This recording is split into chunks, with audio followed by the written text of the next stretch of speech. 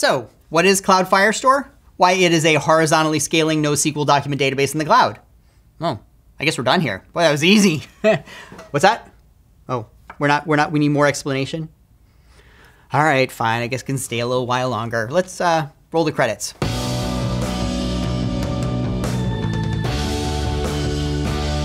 So let's talk about Cloud Firestore. Cloud Firestore is what's known as a NoSQL database. Now, if you're coming here from the real-time database or Mongo world and already know all about NoSQL databases, hey, lucky you, you can go ahead and skip forward like 8 minutes into this video, because this next part will probably be review for you. But for the rest of you, if you're used to traditional relational databases, things like MySQL or mobile frameworks like SQLite or Core Data, you're probably used to keeping all your data in tables that look a little something like this. Every table has its own schema, which means that every row in that table is very strictly defined.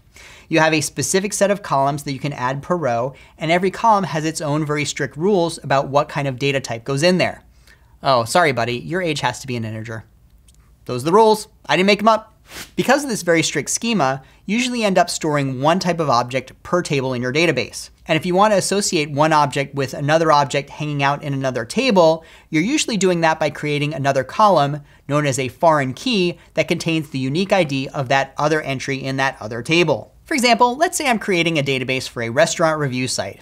I might have one table to represent my restaurants and another table to represent my reviews and maybe another for my users. Now, let's say I want to look up reviews for a particular restaurant, which kind of seems like the thing I'd want to do in a restaurant review app. I would want a restaurant foreign key in my reviews table that shows me which restaurant this particular review is for.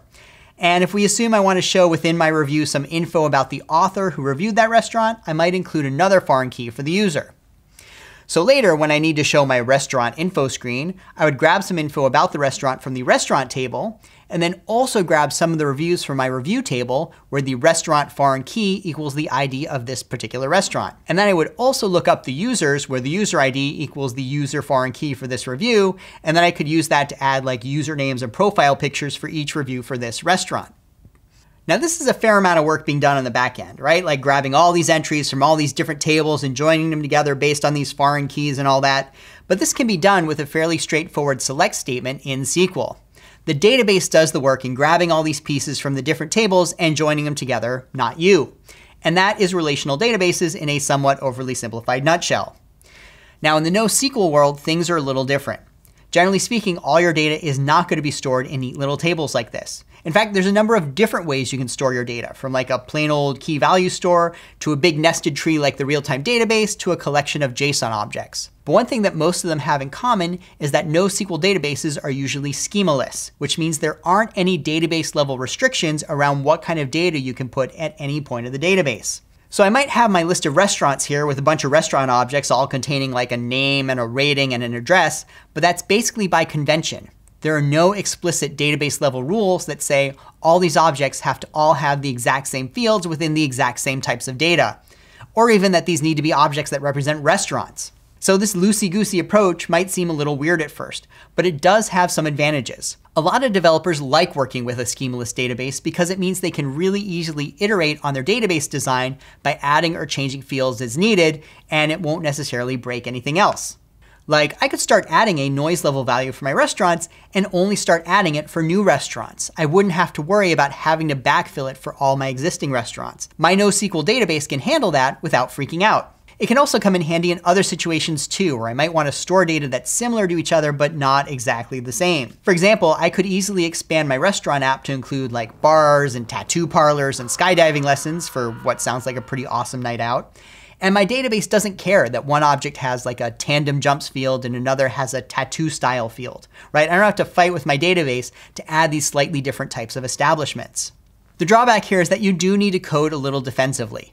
While you can set up security rules to help enforce what kind of data you put where, there's not really any guarantee at the database level that you're going to retrieve a certain set of data at any time. And that means you're probably going to want to do some checking on the client side to make sure the data you're getting is really what you're expecting and fail nicely when it isn't. But honestly, coding defensively is probably a good idea anyway. Particularly in the mobile world, you can't always guarantee that your users will be running the latest version of your client app against the latest iteration of your database. So I'm kind of hoping this is a habit many of you are used to already, and if not, this is a great time to get started. The other important aspect of NoSQL databases is that and I'm sure this is going to shock you, there's NoSQL, meaning that all those fancy joins where I was able to say, hey, go grab the review from this part of the database and the user from this other part and merge them all together, I can't do that here. In general, if I need to grab objects from 3 different parts of the database, I would need to make 3 entirely different database requests. And that's usually not going to happen. Or I guess that's not going to be your default way of thinking. Instead, you're going to want to put your data in places where you can grab it all together if you need to. And that does mean you might be putting duplicate data in multiple places. For example, let's take a look at what a NoSQL version of our restaurant review app might look like. You'd probably expect to see restaurants listed as their own individual objects in our database. But now, depending on your database, reviews can be embedded within the restaurant itself, but I think they'd most likely be their own objects. And then you'd find some way to indicate that these go together. The reviews themselves might include the ID of the restaurant, for example. Now with this setup, I can fairly easily fetch an individual restaurant or a group of restaurants. And through some careful querying, I could fetch all reviews for an individual restaurant. But I typically can't do both of these requests in one single call. But for a restaurant review app, this is probably fine, right? Like a user's first going to want to view a summary of like 20 or 30 restaurants and then drill down into one of these to see more details. And it's really only at this point that I'd want to request these extra reviews. So far not too bad. But what if we want to show the reviewer's name and profile picture in those reviews? This is where it gets a little tricky. Let's assume our users are represented by their own objects elsewhere within the database. And while I could add references to these users from within my review objects, there's still no way for the database to automatically grab like that user's name and profile for each review as I'm requesting them. I would need to make a separate database request for every single review I get to fetch this information, and that's bad. So if we want to automatically include some information about who wrote a particular review, we would most likely need to copy some of that user profile data, the author's name and picture for instance, and place it into our review object.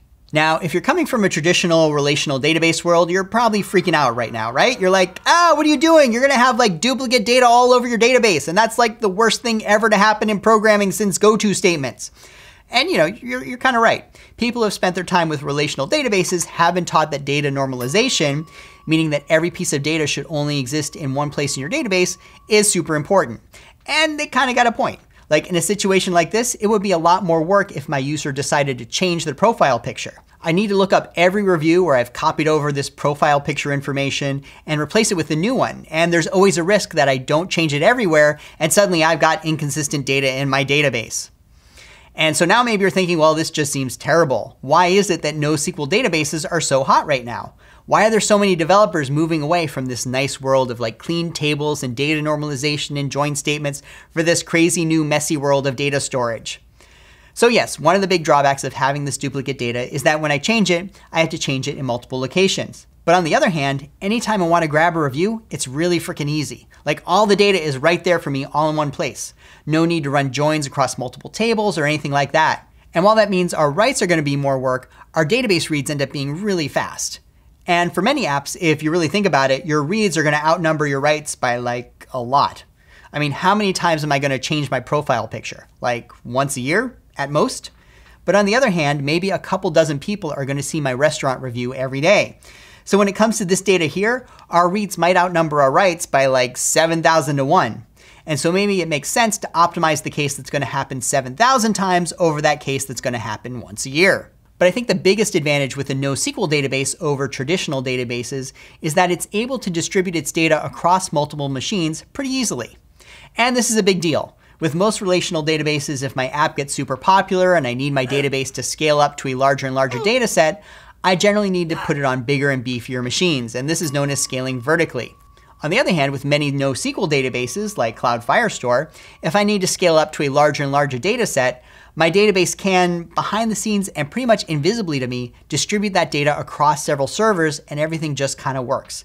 And this is known as scaling horizontally. And for those of you who are working in managed server environments like the Google Cloud Platform or AWS, it's pretty easy for these systems to automatically add or remove servers to your database as needed with very little to no downtime. So your database can scale pretty much automatically without your ever needing to lift a finger. And it's really for these reasons that you're starting to see a lot more databases, particularly ones hosted in the cloud, moving to this NoSQL model.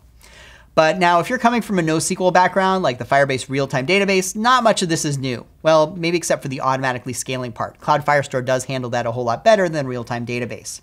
But it's more than just that. So let's talk more specifically about Cloud Firestore's document collection model.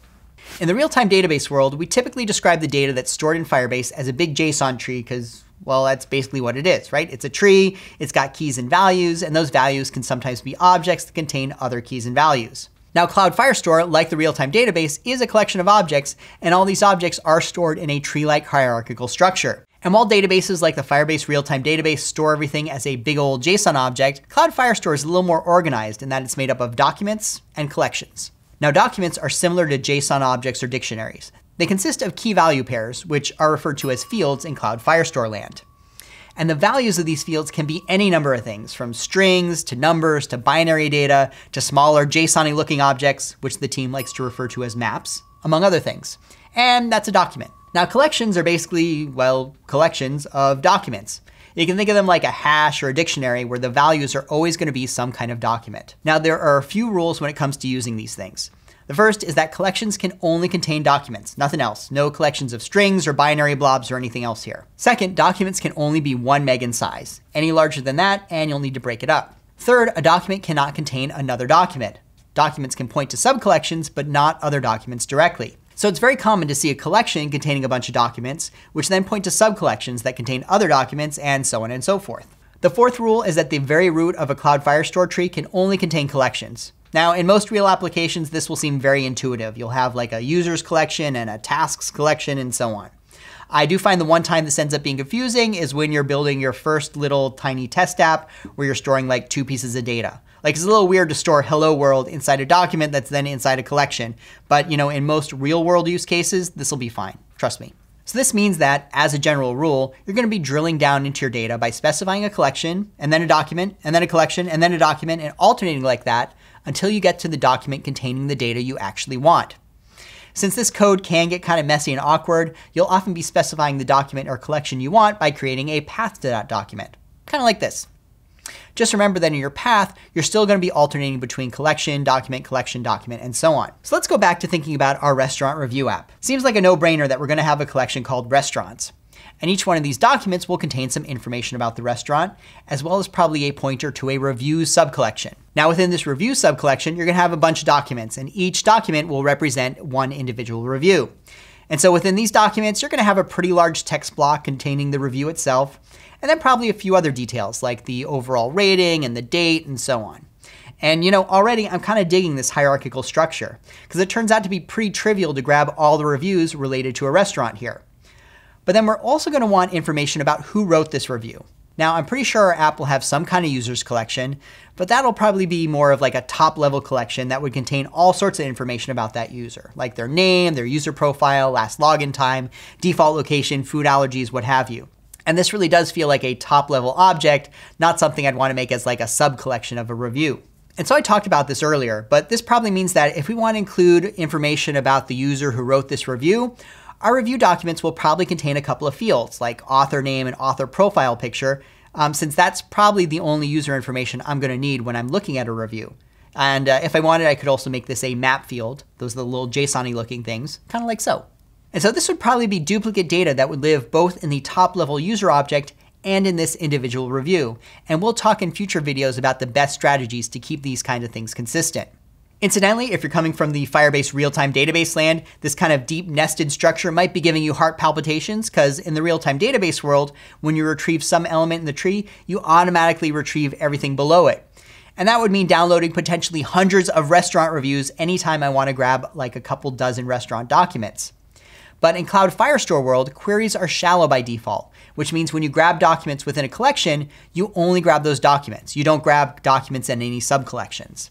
So I can go ahead and grab my 20 top rated burrito restaurants and just get those restaurant documents without all the reviews associated with them, which, kind of makes sense, right? I mean, if I'm doing a search in my mobile app for best burrito places, that results page is just going to contain that basic restaurant info. I don't need the individual reviews at this point. Later, if I were to click on one of those burrito places to get more info, that's when I'd want to see the individual reviews, and that's probably the point where it makes sense for my app to request them from the database. Make sense? All right, so I know there was a lot to go over, but let's summarize. Cloud Firestore is a NoSQL, horizontally scaling, document model database in the cloud. See? Just what I said at the beginning. All kind of makes sense now, right? Now, there's plenty more to talk about here, like how you can run queries in Cloud Firestore, tips for optimizing your data, and how to keep it all secure, all of which are great topics for future videos. And hey, lucky you, we're making a whole series all about Cloud Firestore. So if you want to keep watching and you want to keep learning about Cloud Firestore, why don't you go ahead and subscribe to our YouTube channel, and then I can see you soon in a future episode. All right, thanks for watching, YouTube land. I'll talk to you soon.